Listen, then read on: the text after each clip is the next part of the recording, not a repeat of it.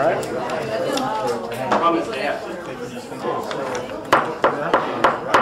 Okay, good afternoon, everybody.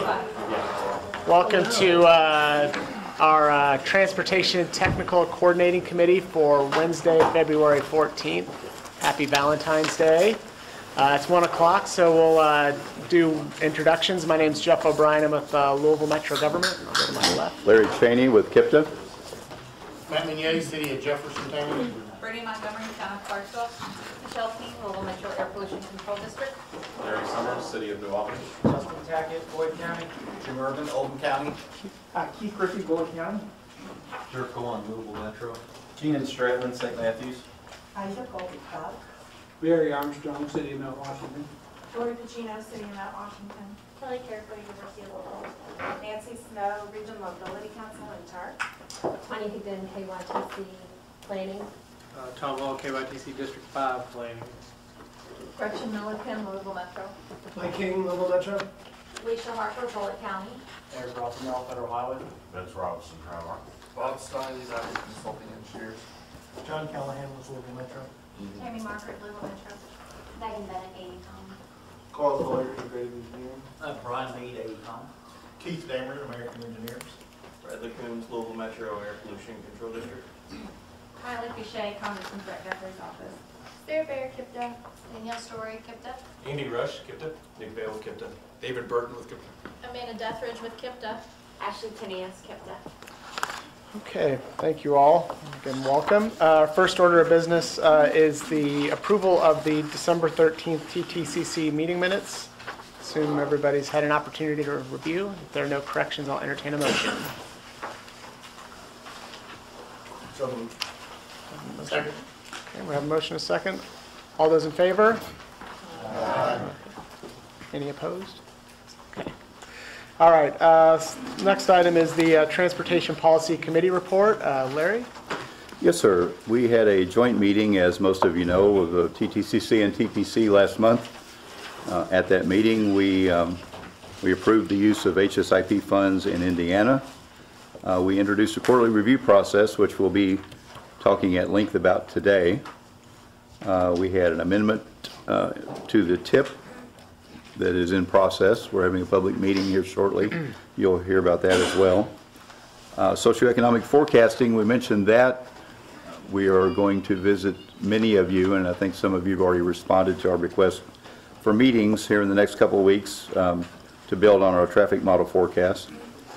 And we talked about the KITE award, which was awarded in November, that was received by New Albany for their one-way, two-way conversion, with the runner-up being the Luvello project with Louisville Metro, and the joint project KYTC and Louisville Metro, the roundabout in Fairdale.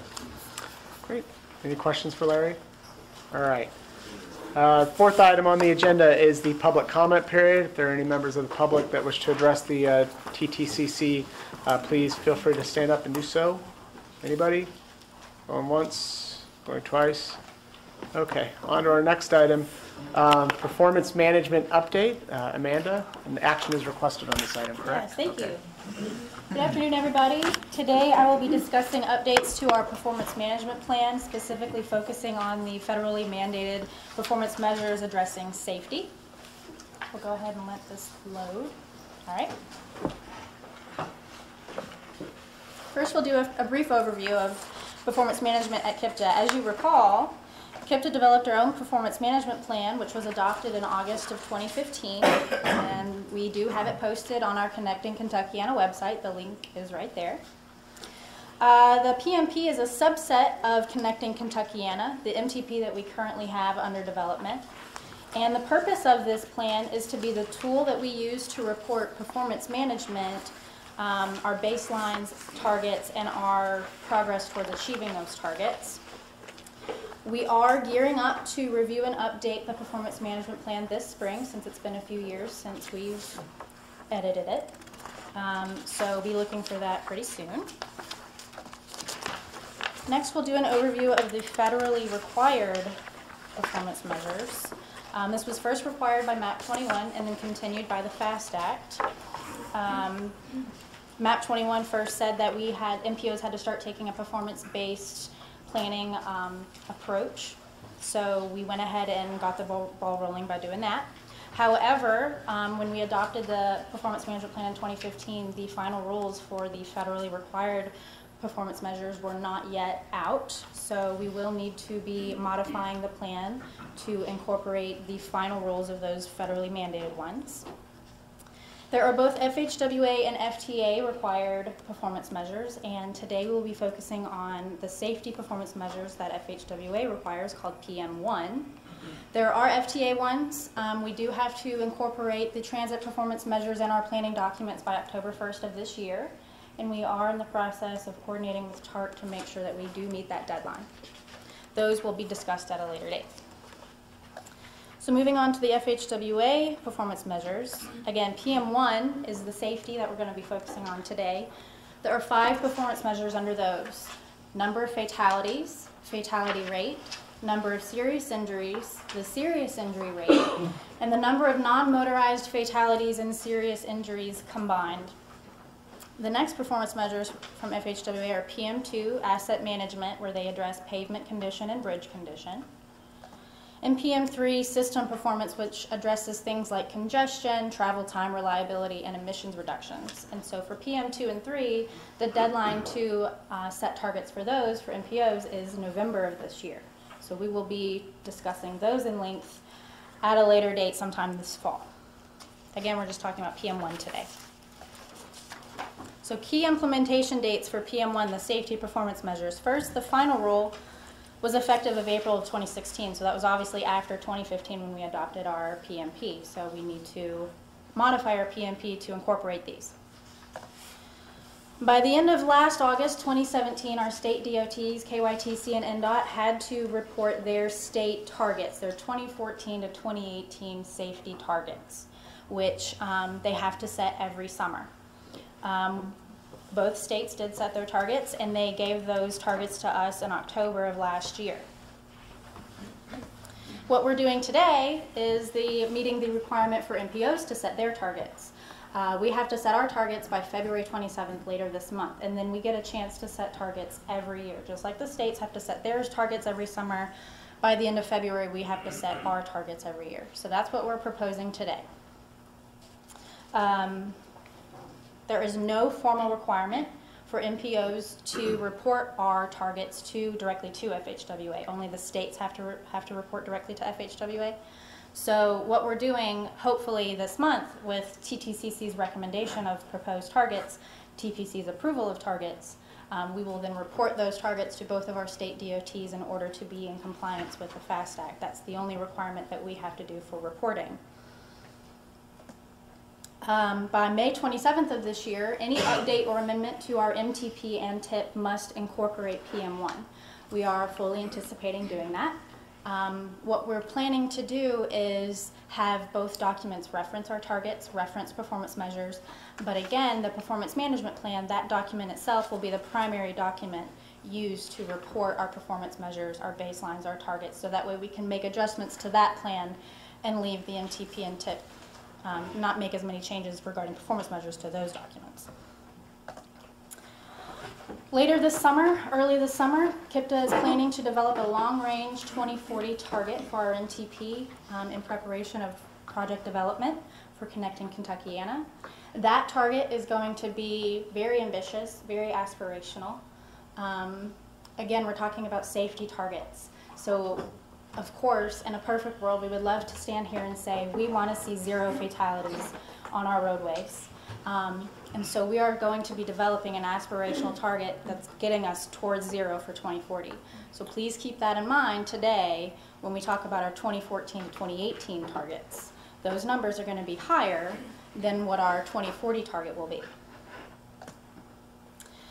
Another key implementation date, by April of next year, all serious injuries must be classified using nationally uniform criteria. I'll go into a little bit more detail on that later because we do have issues between the states on how they classify serious injuries. So by next year, all states nationwide have to use the same classification. Lastly, spring of 2020 is when FHWA will notify the state DOTs if they've met or made significant progress towards meeting their targets. Again, FHWA will not be, we will not be reporting to them directly. They will not be looking at the MPOs and assessing whether or not we've made progress at that time, but we do anticipate tracking our progress, reporting that to our state DOTs in order to help them report their progress as necessary. Even though there's no formal reporting requirement, we do anticipate FHWA at some point will probably ask us what our targets are, what our progress is, probably at federal certification review. So again, we're going to have all of this information for them. Okay, so the MPO requirements, that we've had two options. The final rules say we can either commit to supporting the state's targets, in which we would agree to plan programs and projects that contribute towards achieving the state's targets. However, how can we support both of our states when they have different targets? So that leads into number two. Our second option was we could set our own targets.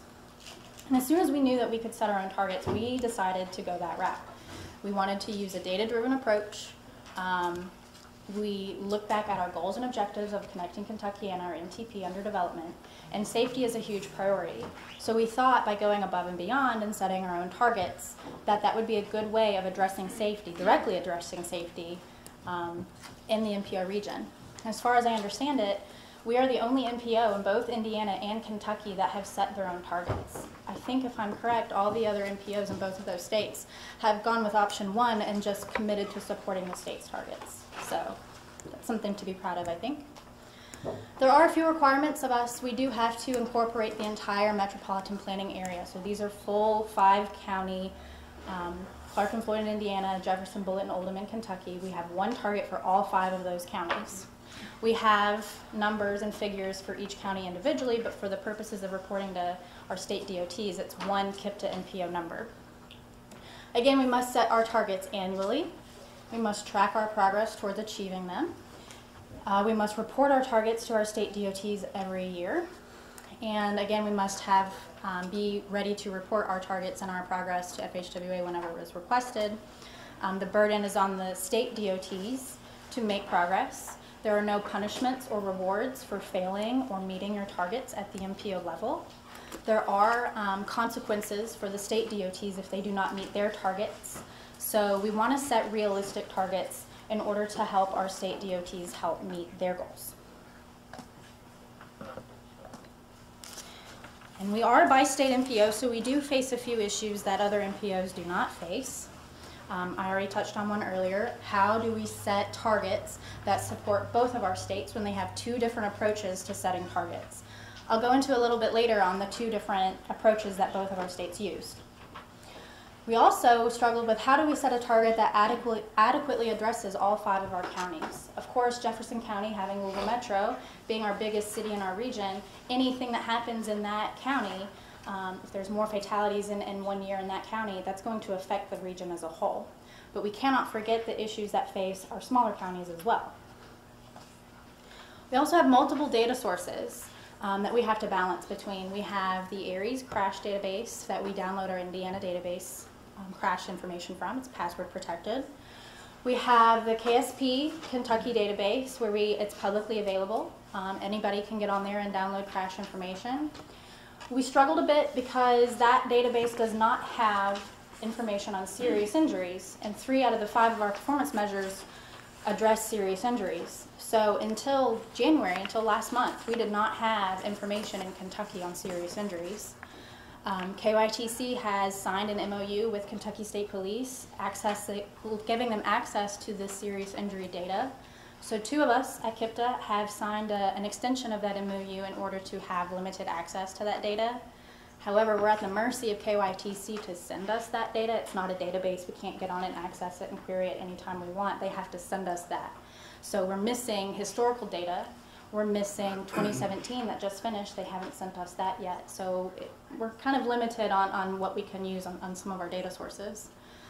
And lastly, there's something called FARS. The final FARS is what we have to use to calculate fatalities nationwide. So if we have 65 fatalities listed in one year, from one of our state crash databases, but FARS has listed a different number. We have to use the FARS number instead. And there have been a few inconsistencies, so it's just a struggle to make sure that you're checking all these different databases to make sure you have the correct data. We also must estimate our VMT, or vehicle miles traveled, in order to set our fatality rate and our serious injury rate performance targets.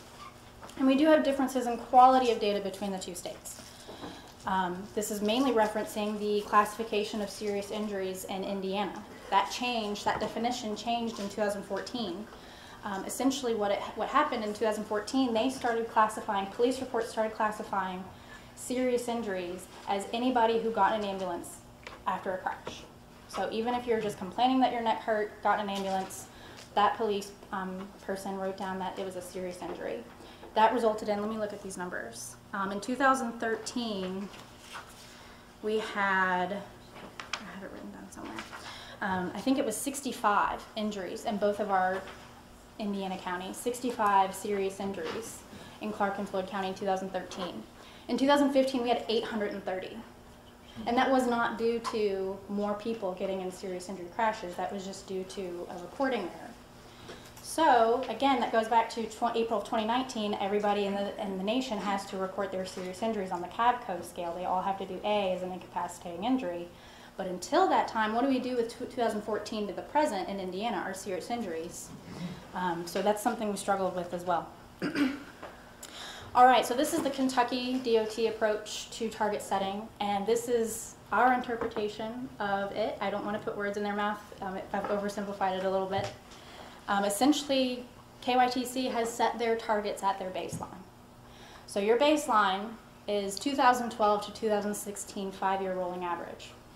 KYTC essentially says, statewide, our targets, our 2014 to 2018 target is to do no worse than what our baseline was for all 5 of their performance measures, which is aggressive because fatalities have gone up, serious injuries have gone up, and they have made it very clear that they want to do no worse than their baseline. So that's one approach, simplified. The Indiana approach was a little more complicated because statewide they had to deal with that serious injury issue I was just talking about. So what they did was they calculated that 7.2% of all injuries were serious injuries. So in the years leading up to 2014 with that definition change, they calculated, that was when the raw data was correct, they calculated that 7.2% of all injuries were serious injuries. So for the years where the data was inflated, they had to adjust their numbers. They just took serious injuries times total injuries times 7.2% in order to get their serious injury numbers. In Indiana, NDOT decided to set their targets slightly higher than what they've projected their 2014-2018 5-year rolling average. So at the time, last summer, when they set their targets, they had full data for 2014, 15, and 16. They projected the remainder of 17, projected the 18 using a trend line. They got that 5-year rolling average, and they set theirs slightly higher than what their 2014 to 2018 projected trend line would be. They made adjustments for other factors, including increasing VMT. The more people there are on the road, the more opportunity there are for people to get into crashes. And decreasing unemployment. They did some very technical analysis that correlated a decreasing employment to an actual increase in traffic collisions. So the KIPTA approach, we waited until we had both states' approaches. Until last fall, we didn't know what the states' targets were, what their methodology was. We waited until we had our full data for 2017, so we had 4 out of the 5 years that we could download. And it's still preliminary. We had listed a certain number of fatalities. The final FARS data on 2017 won't come out for another 1.5 years. So it is still preliminary, but it's a very good observation.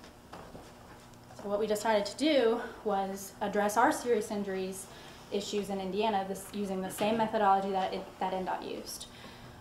They had vetted it with NHTSA and FHWA, that methodology, and both of those agencies signed off on it and said, given the unique circumstance, this was an appropriate way to calculate your serious injuries. So we used the same methodology, and we actually got 6.5%. From 2009 to 2013, when the raw data was good, 6.5% of all injuries were serious injuries, which is lower than the statewide average of 7.2%. So So we adjusted our serious injuries starting in 2014 times that amount. We ended up going with the trend line approach to target setting because it's data driven. It's similar to the Indiana approach. They had vetted their methodology with those two agencies and they signed off on it. We had to wait, because we had to wait for our serious injury data from KYTC until last month. Because of that, when we were doing all of this, we had 4 full years of data. So we have to set a target from 2014 to 2018, but 2014 to 2017 are already in the bag. You can't change those numbers. So all we really needed to do was project what 2018 was going to be, which we did using a trend line, and then that's what we set all of our targets for all 5 of our safety performance measures. All right, so let's dive right into the data. Now let me orient you to this slide. It's going to have a lot of information on there for you. First, we're going to have a graph. The green line and the green dots at the top are KIPTA as a whole, all 5 counties combined. And these are the numbers that we're reporting to our state DOTs. We're tracking our Kentucky counties and our Indiana counties also, but the green lines, the green numbers, are what we're actually reporting. The green glow around those dots are the 5 years that make up our 2014 to 2018 target.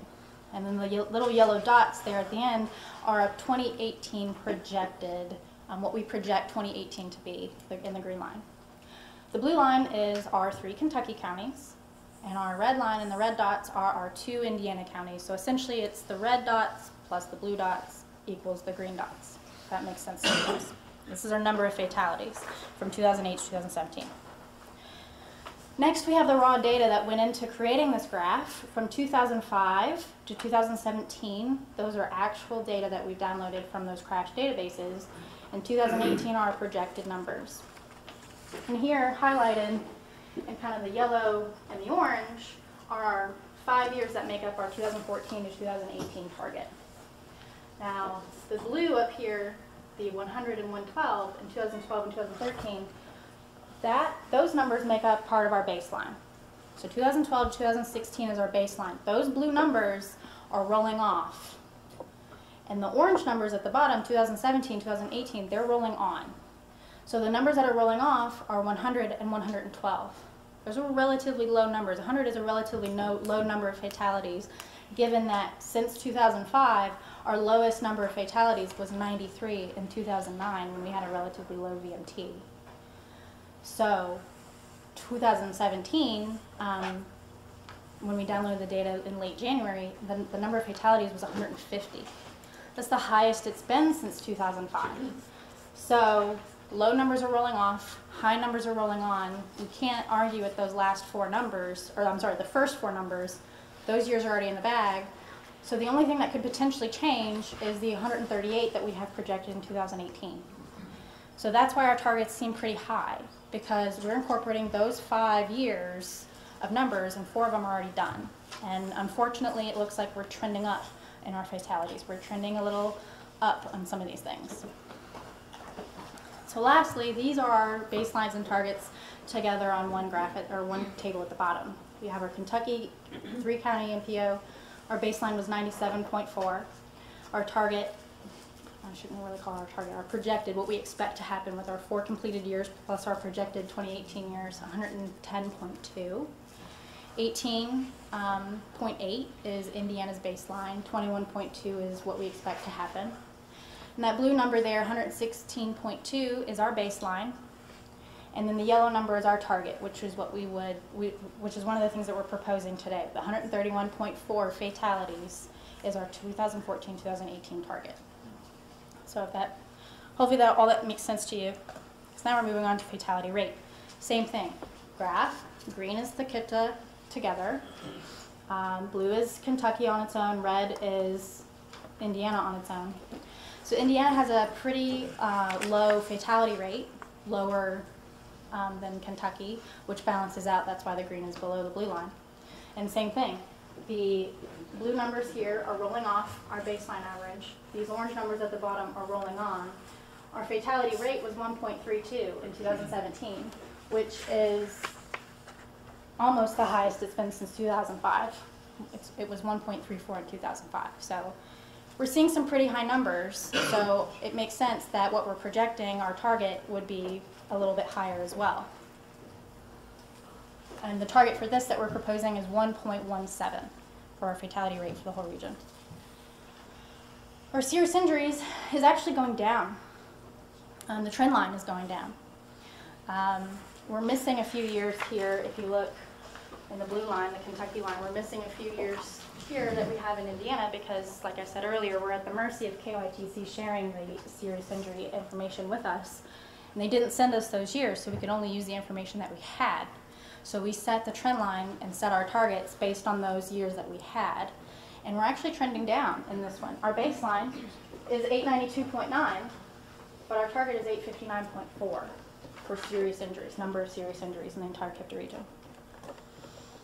And of course, the rate reflects the number as well. The baseline for the entire region is 8.18, and the target is going down at 7.66. And lastly, the non-motorized fatalities and serious injuries combined. Again, we're missing a few years of data because we are at the mercy of KYTC sharing it with us. This is going up slightly. The baseline was 102.46, and the target is 110.1. So this is all of the baselines and targets together on one graph.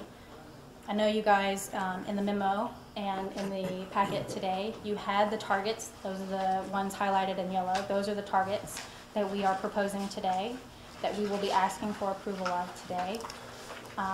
But this is in context with the Kentucky and Indiana baselines and targets. They're separately altogether. All right, so what are our next steps? Well, first, like I said in the beginning of the presentation, we need to update our performance management plan to incorporate all of the federally required ones. We had a feeling we knew what the federal ones were when we first adopted the plan, but we weren't totally on the mark. So we have to update that to incorporate PM1. Prior to February 27th, we have to report our targets to our state DOTs. We're going to review and update our KIPTA developed performance measures this spring. So the performance measures that go above and beyond what the feds require of us. We're going to do an update soon. And then by November of 2018, we have to report PM2, our asset management, and PM3, our system performance, the congestion ones. So this fall, we'll be coming to you doing the same presentation again, focusing on PM2 and 3. And also can't forget the transit ones we have to incorporate by October 1st, so we'll be coming to you talking about the transit ones as well.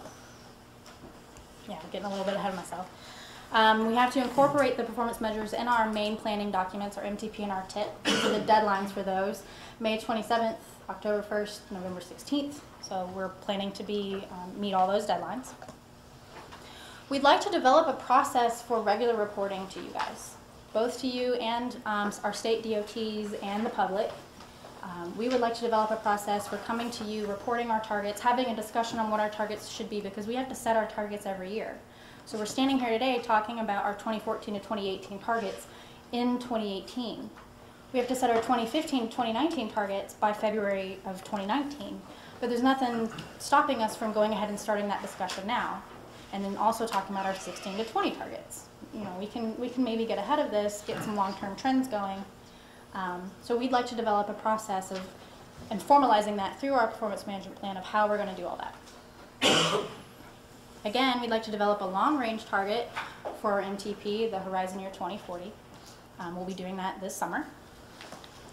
And then we also need to start tracking our progress towards achieving our targets. Now that we've set a target, or we're about to set a target, we're going to start tracking our progress towards achieving our targets and come up with methodologies on how we'd like to see those targets met. You know, come up with projects, programs. So that's something important that we need to focus on too. Again, in 1 year, we'll be right back here, or before, reporting our 2015 to 2019 targets as well. All right, so that was my presentation. I'm requesting 2 recommendations from TTCC today. The first one is to recommend approval of the PM1 safety targets that are listed in your memo in your agenda packet. The second one is to recommend permission to add the FHWA required performance measures to our performance management plan. And then we will add the FTA ones at a later date. So those are the two actions we're looking for today. Are there any questions? Yes, sir. Whenever you put out your goals here, like why would you have your number of fatalities, your number of serious injuries, and your number of non-motorized fatalities as decimals rather than round those to the Sure. nearest number? That's just what the final rules require.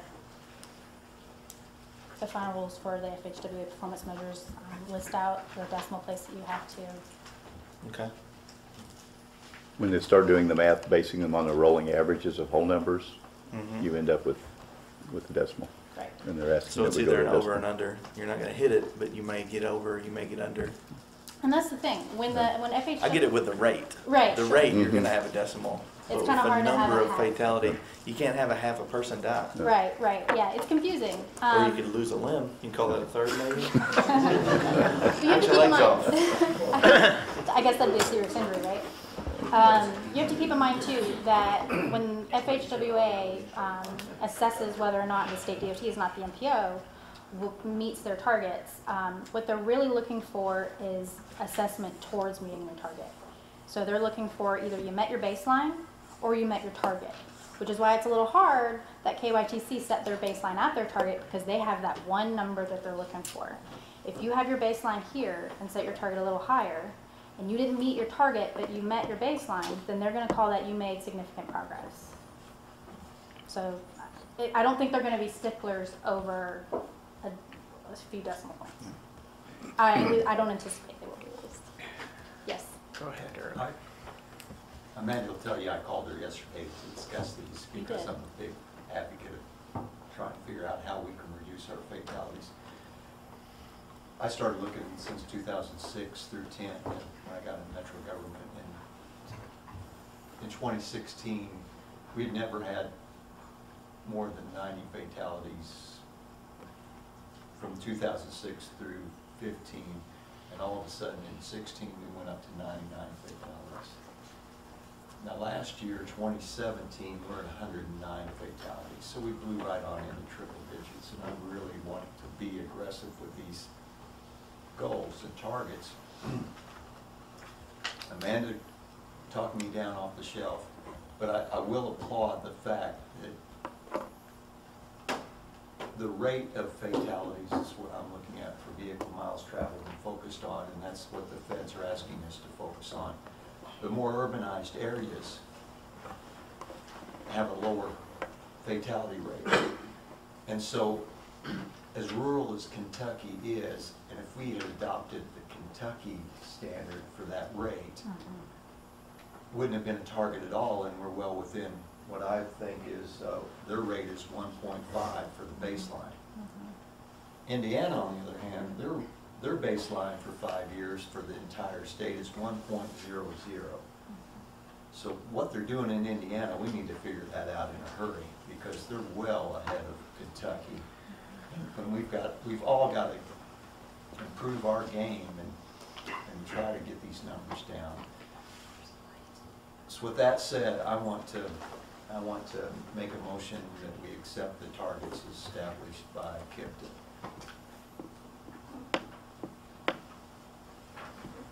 Does anybody else have any questions? Well, you got a motion on the floor, so Oh, I'll no, second it that's so why. you can have discussion. Okay, yeah. Okay, so we have a motion and a second. Dirk just rolls right into that motion without any more questions. I have a question. So then is this something that moving forward with projects, we're gonna start looking at is the impact it's gonna have in regards to meeting these goals?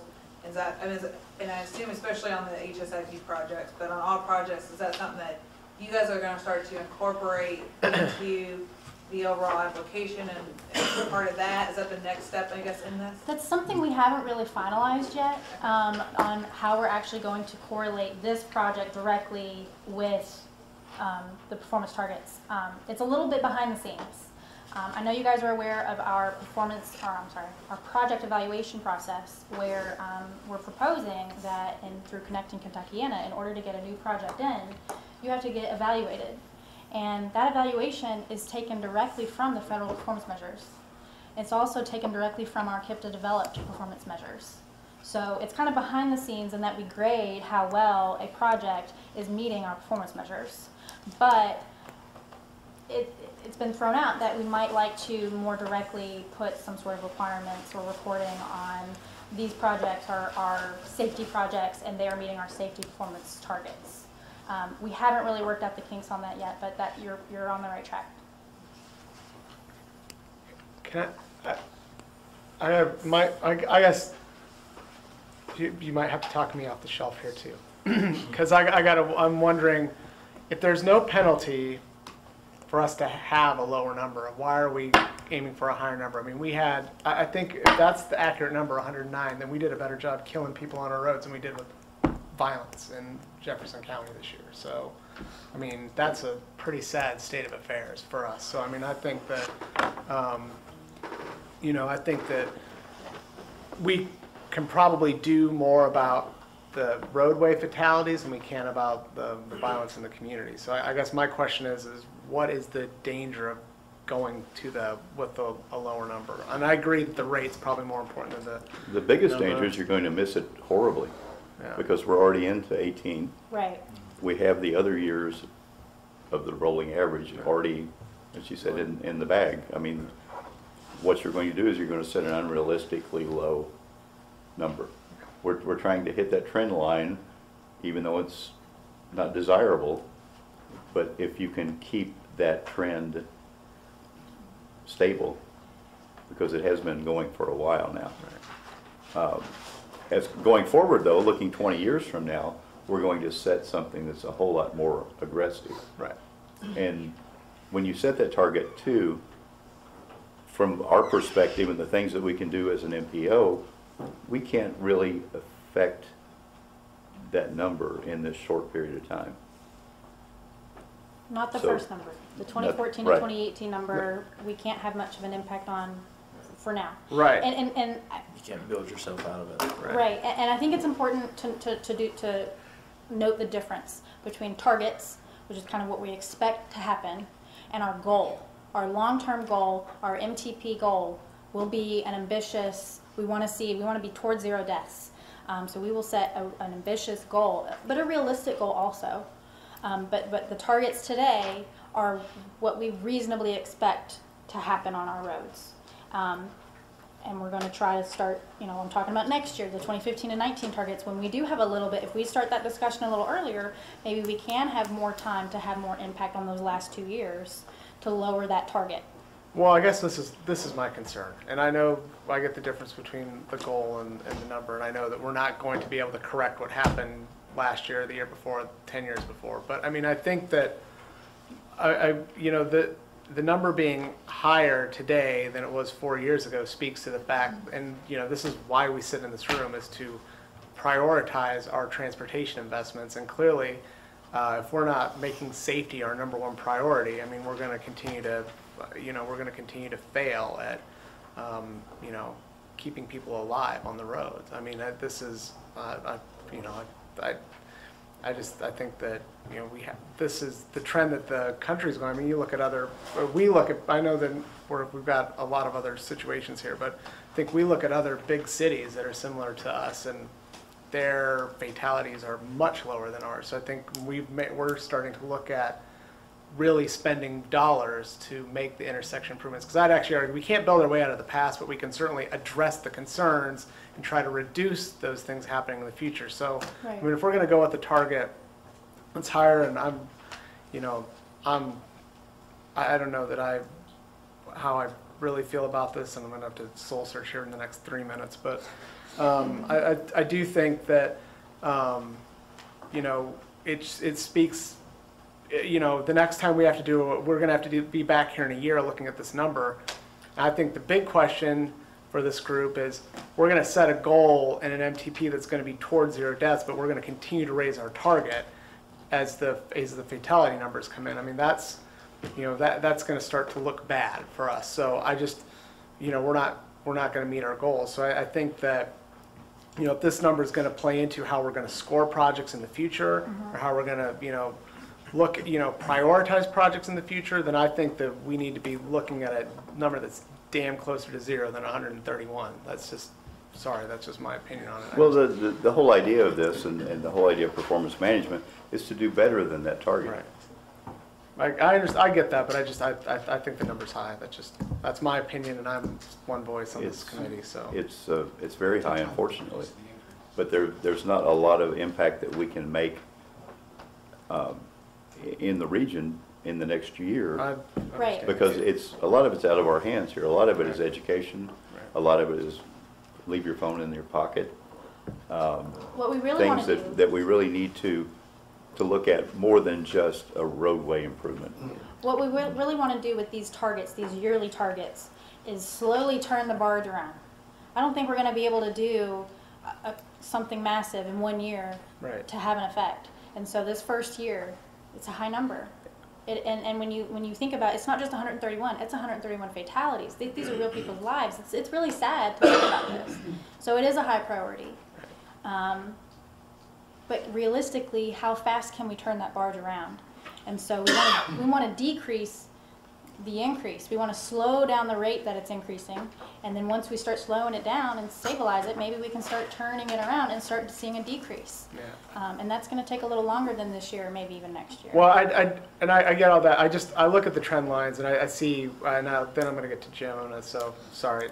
I see that the trend lines are going up, and I agree that there is this linear growth, but I think if you look at what's happened in the numbers in the region in the last 3 years, you were starting to see the exponential growth, and that's a real challenge. And I guess my question is there something? And I know we're not going to do anything in the next year. I totally agree with that. I understand that, but I think that we should just be a little bit more critical of that. And I think as we look at projects, prioritizing projects, we should be thinking about that, Jim. Sorry. Well, I don't know how to associate any of these numbers with what we're actually doing in the next few months. Right. You know, are we doing education? Are we doing safety improvements? And so That's a okay, great point. You know, but that's our job. Yes. Right. That's what our job is in the next projection.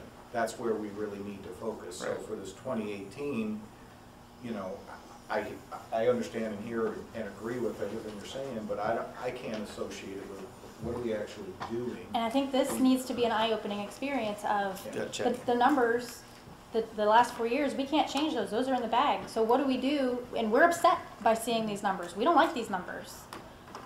And that's one reason why the safety performance measures were the very first ones Right. to be approved. So They're that critical to everyone. this needs to be eye-opening to us that we don't like these numbers. We're setting these targets. We don't like these targets though. So let's start doing something to come up with plans and projects and programs that address But I this. think we set very ambitious goals, We did. and that's what we really got to focus on now. Take what the goals are, and then, like Amanda was saying, reverse that trend, get the barge going in the right direction. I mean, this is the first time that we've done this. This is where we start. This is our baseline. And we go from here. I guess that plays into my question, Larry. Have we dived into creating heat maps and whatnot on where the fatalities exist? Yes. And all the conditions around those fatalities? Of Yes, and all that's going construction and to be yada, rolled into our project selection and project development If as we you- go forward. If you recall, we Okay. actually do have a high crash location maps. We haven't really. I was wondering if we're combining these two so that we're Yeah, connecting Yes. that yeah, data. that's kind of the next step. Yes. We have these high crash location maps, but we haven't done where fatalities are occurring, what's causing these crashes. You know, that's kind of a next step, next level analysis, and that's kind of you're right on track with what we're planning to do next.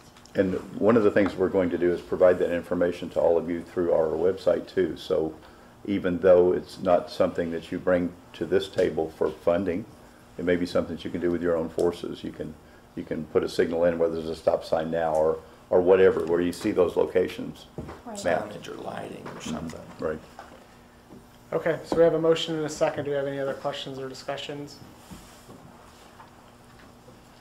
There's none. The motion is to accept the targets as presented by the KIPTA staff. Dirk motion, Jim seconded. All those in favor signify by saying aye. Aye. Okay. Any opposed?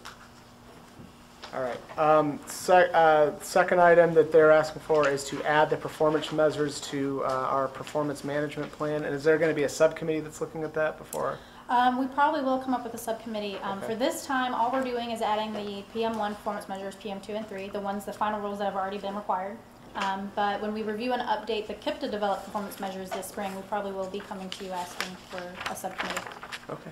This is a document that's already been developed, Yeah. and already has come through this committee. Right. Yeah. Just an amendment. Right. Okay, so any questions on this item? Can I get a motion? Again, this is to to amend the performance management plan with the PM1, 2, and 3. I make a motion. Okay, Keith. Second. Dirk seconds. Any questions, any discussion? Okay, all those in favor signify by saying aye. Aye. Any opposed? All right, good deal. Thank you, everybody. Thank you, Amanda. All right, next item on the agenda, Aida is going to tell us about the Riverport Circulator.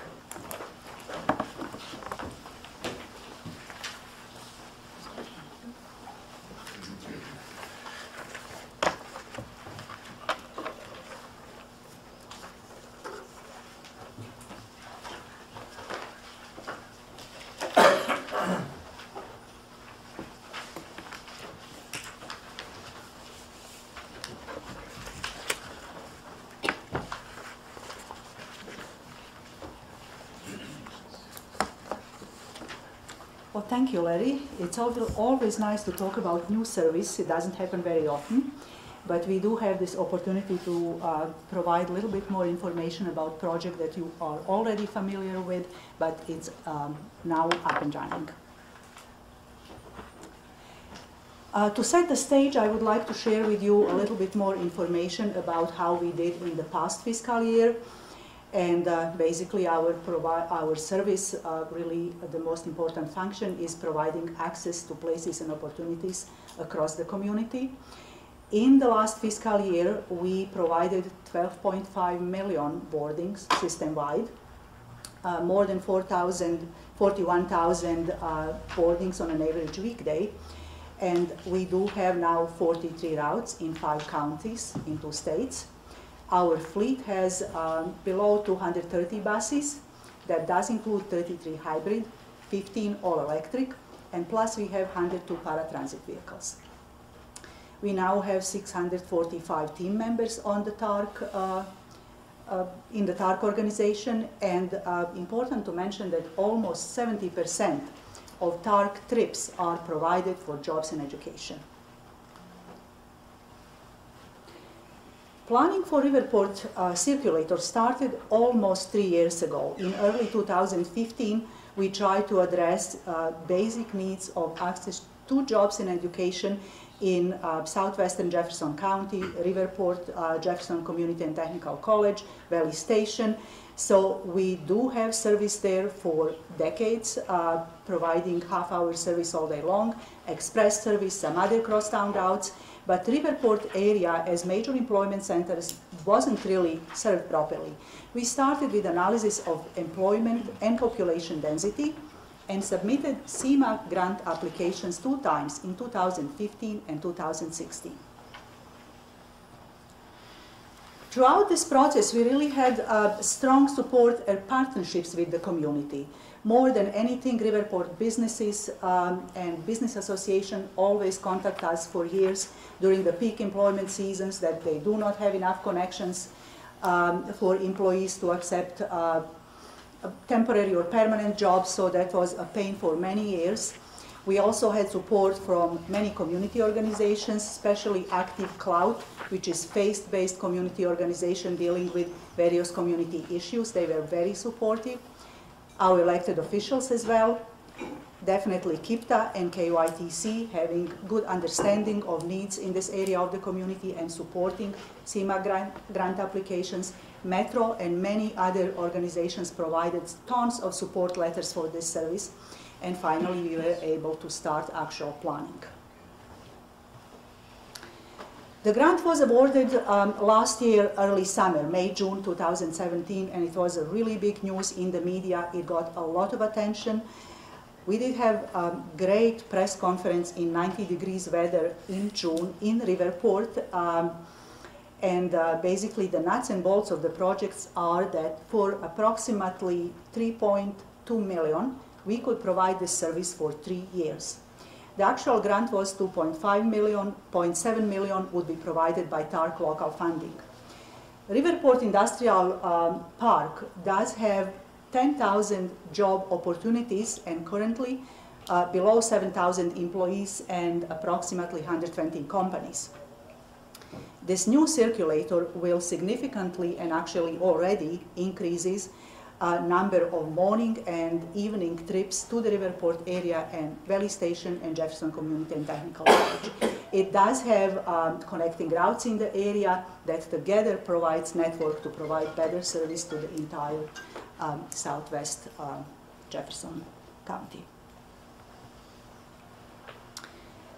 After the press conference, we basically finalized the schedule and routing. We made some minor tweakings to the route and service originally planned in 2016.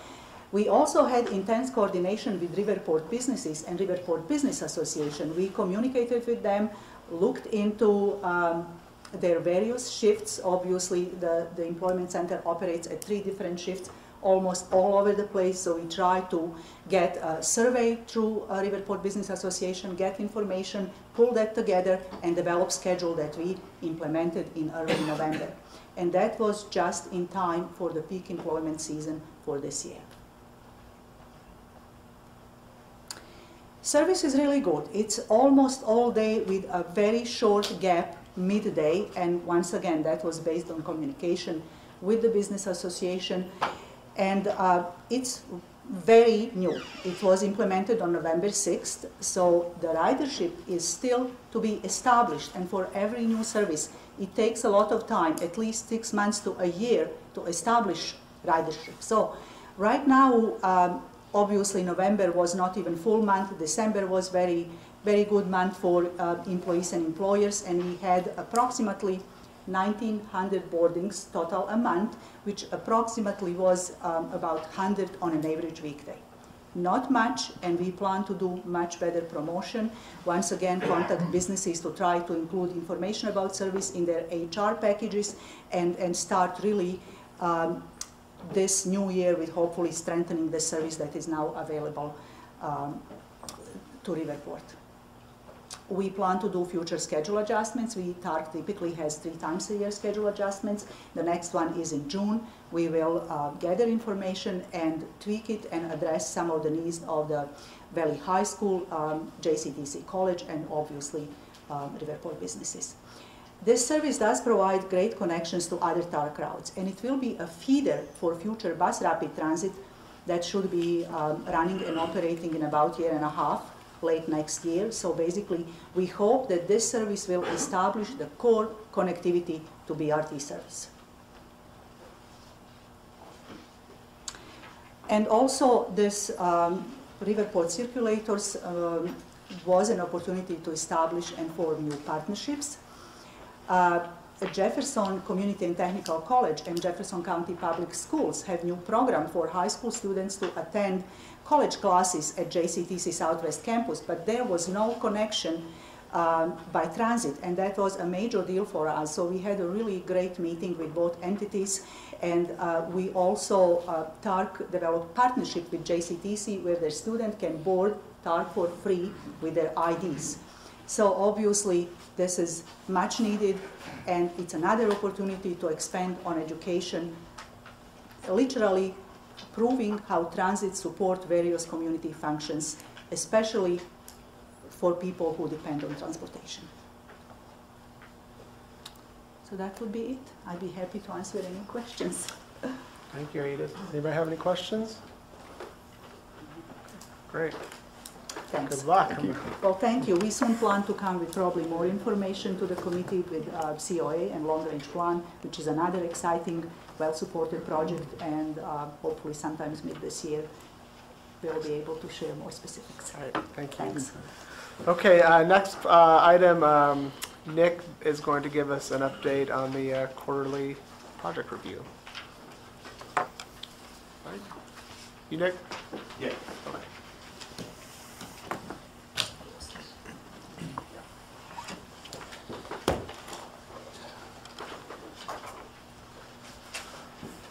All right, I hope everyone's doing well this afternoon. Today I am presenting the quarterly project review update.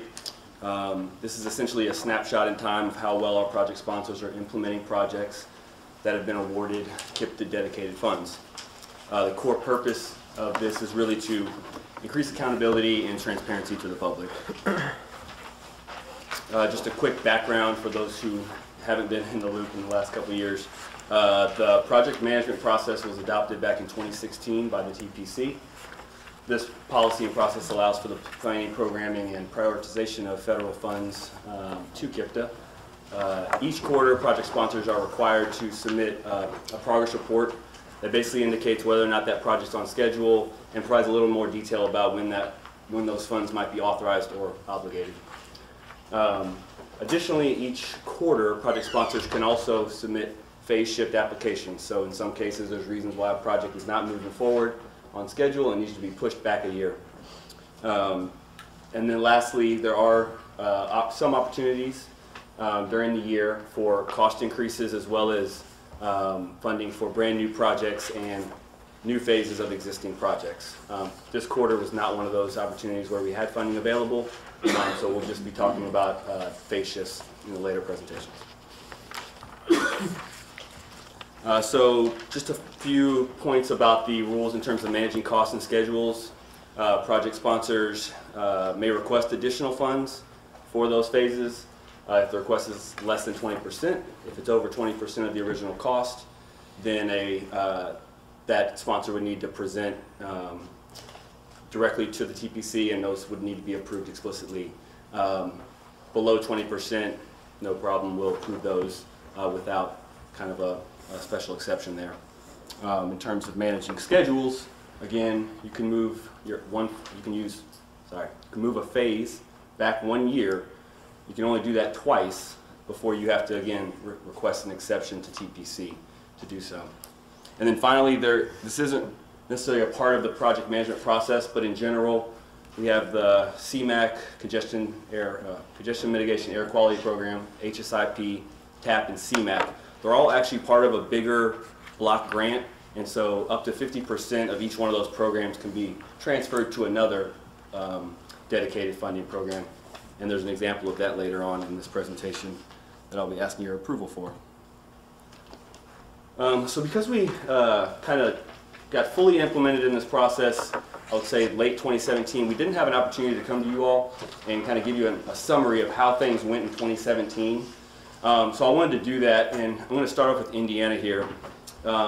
This table provides kind of an overview of what occurred. We've got 4 columns for each of the 4 dedicated programs, and then on the left-hand columns we've got the annual allocation of funds. That's the amount we receive every year.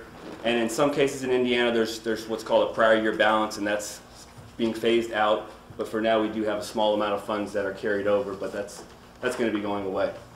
So I can say that for each one of these programs, all of the dollars that were allocated to us were actually obligated last year.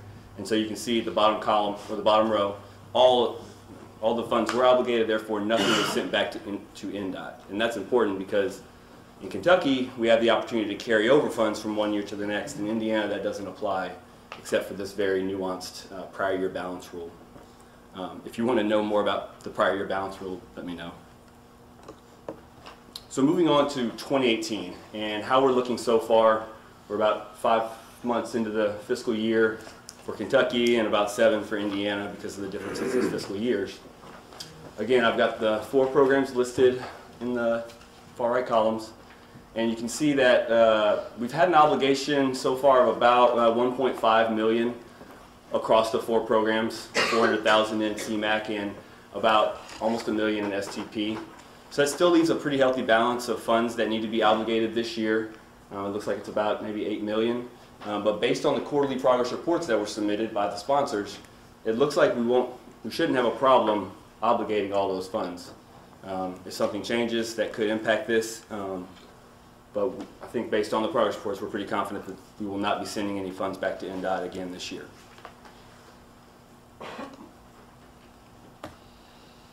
And again, just a quick note, there were no funds available for cost increases this year, so what I'm presenting today are essentially just 1 proposed phase shift. So Floyd County has the Charlestown Road Corridor Complete Streets project. Here they're basically building sidewalks on both along that roadway. One side of the roadway. Thank you. They are not quite ready to move forward with right-of-way, which was programmed in fiscal year 18.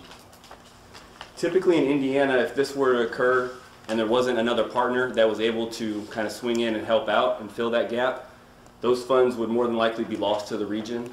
But in this case, the town of Clarksville is actually having to advance Riverside Drive reconstruction project from 2020 preliminary engineering up to 18. And so if we move the right-of-way phase from 18 back to 2020 for Floyd County in this instance, Clarksville will step in and fill that gap in 2018 and make sure that no funds are lost. So there are basically two actions here that I'm requesting recommendation for TPC approval, and that is to move the right-of-way phase from 18 to 20. Those would be both the first and second shifts for that phase. Any future shifts would need to be approved as an exception. And then in doing so, because of the Riverside Drive and the differences, it's not necessarily a CMAQ eligible project. It could be maybe, but at this point it's STP, so we're going to be converting those funds as well.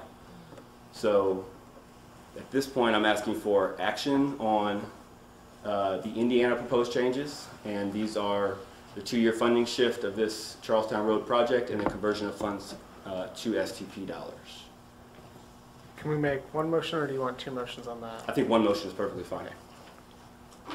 Any questions for Nick? Do you have a motion? I'll make that motion. Okay, second. I'll second it. Okay, we have a motion and a second to shift the phase 1 year and to change the funding source from CMAQ to STP. Right. All those in favor? Aye. Any opposed? Great. Thank you all. All right, we're going to move on to Kentucky. So first, let's go back in time and take a look back at how things worked out in 2017 for Kentucky. There's a couple big differences in the information that I'm providing here in these tables versus what was provided in Indiana's. 2 reasons for that. One is that we cannot carry over, or that we can carry over funds in Kentucky. And so, for instance, in the STP program in 2017, we were actually only allocated about $18 to $19 million, but we had $27 million programmed because we have a large carryover balance that has not been spent to date. So that is the more important number, I think, from the KIPTA staff perspective, because that says at the beginning of fiscal year 17, we anticipated $27 million worth of projects being obligated. What actually occurred was about a little less than, or a little greater than half, so about $15.3 million in projects were obligated. I think that that's still an improvement from 16. However, we shifted $12 million in projects to future years because sponsors weren't quite ready, or utility concerns, impacts came up, things like that. And similarly, in the TAP program, we only receive about $1 million, $1.5 million in allocation funds, but we had a carryover balance of about 4.4. In this case, we actually were able to spend 1.3 and only shift about $3 million out. So this isn't the end of the world, but I do want to kind of bring up a couple points here, because the reason why we implemented the project management process was to try to cut down on the amount of funds that we are carrying over from year to year, cut down on our balance. And so we've done that. We've done better, but not quite where we need to be. So we've obligated about 55% of the funds that were actually programmed. So out of the 27 million, 55%. We only obligated about 83% of that 18 million that was allocated to us. So we actually increased our carryover balance by $3 million. Not good news. So in 2018, we need to improve, and we need to at least obligate as much as we are allocated in the region. With TAP, it was a slightly different story. While we only obligated about 28% of the funds that were programmed, we obligated more than we receive in a year. So that is helping us catch up a little bit and reduce that carryover balance a bit. Any questions on this one? It's a little complicated. All right, looking at where we are this quarter. So at the beginning of and that should be 2018, my apologies.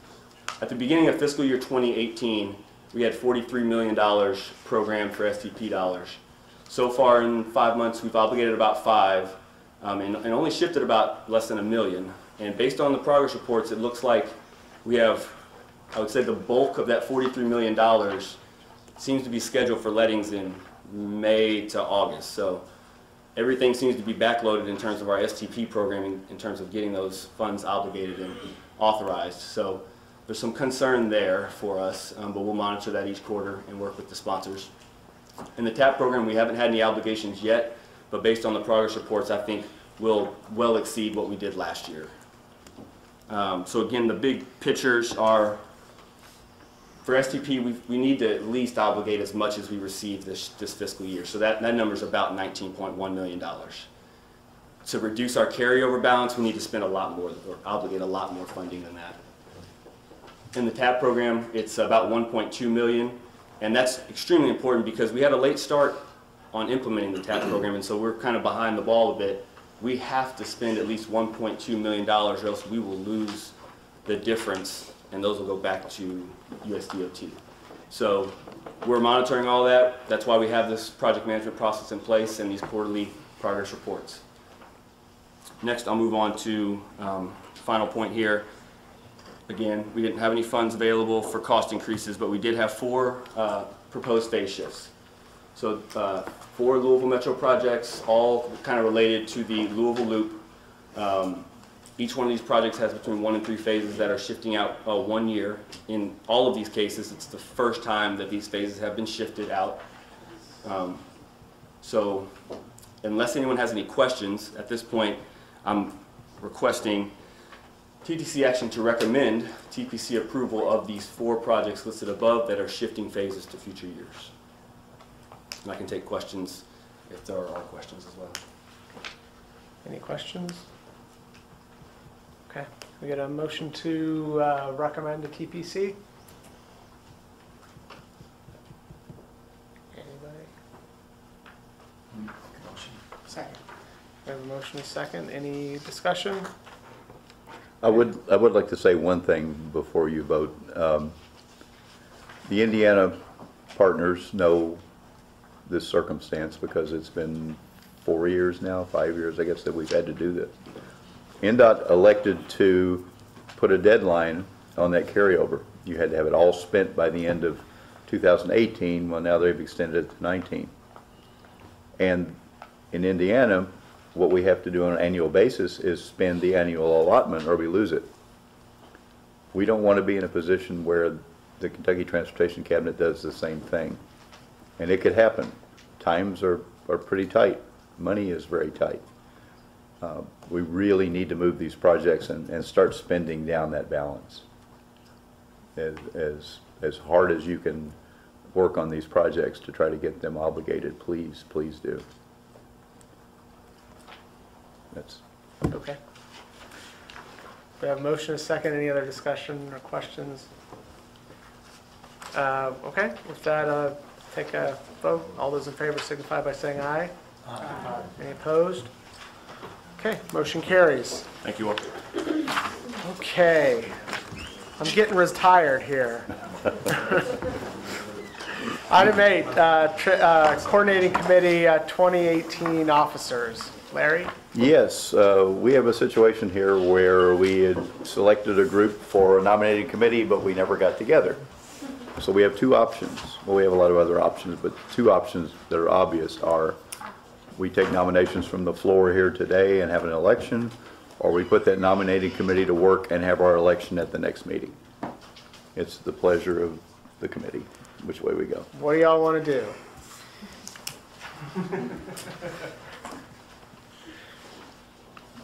They're all very quiet today. Yeah. I volunteered to be on the committee. I'll still be on the committee if it wants to be. Okay, you want to do that?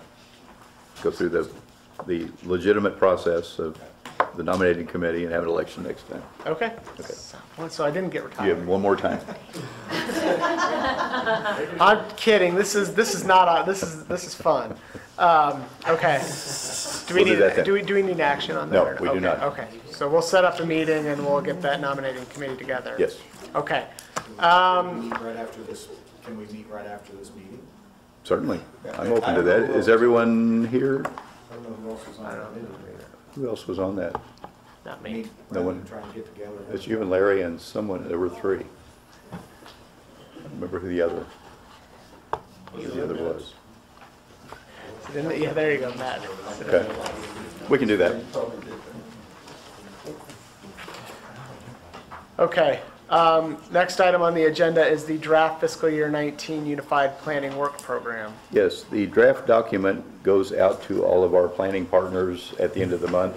The Unified Planning Work Program is the document where we set forth all of the things that KIPTA is going to do in the next year with our planning funds. It's a document that has to be reviewed by both states and approved by Federal Highways and FTA so we can get our federal and state planning funds on an annual basis.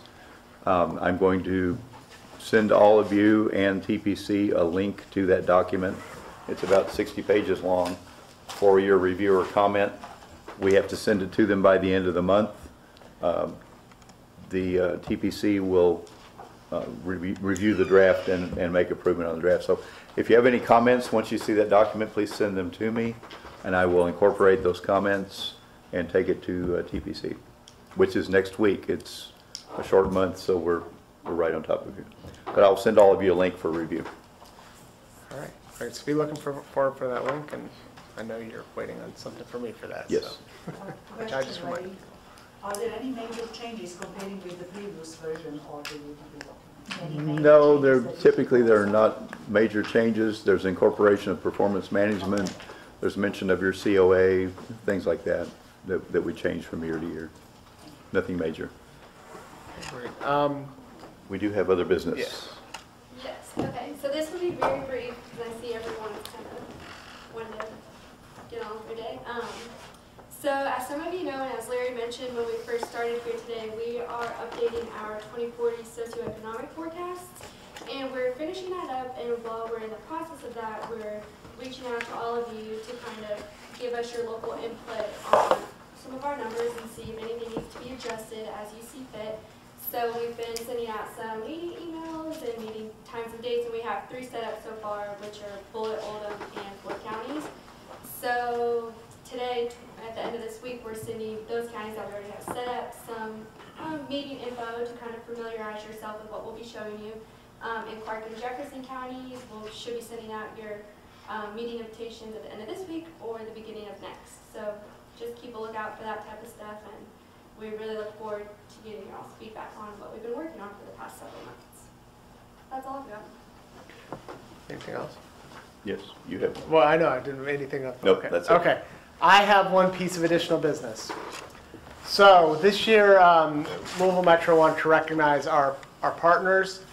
We did something that we called the Move Louisville Awards, which is named after our transportation plan. We recognized, I got recognized on here, Beth Neiman from KYTC District 5, along with some residents. So we want to recognize somebody from KIPTA for helping advance the community's transportation network and transportation system. So I wanted to present this sign blade to Mr. David Burton for his contribution to the metro. David, something for you to hang on your wall? Yes. Or your telephone pole. Or your telephone pole in front of your house, yes. Thank So you very much. congratulations. Yeah. Thank you. In front of your parking spot. That's right. That would be an illegal sign. Thank you all very much. Yeah. Oh, okay, with that, does anybody else have any other business for the good of the order? Okay, we're adjourned. Happy Valentine's Day.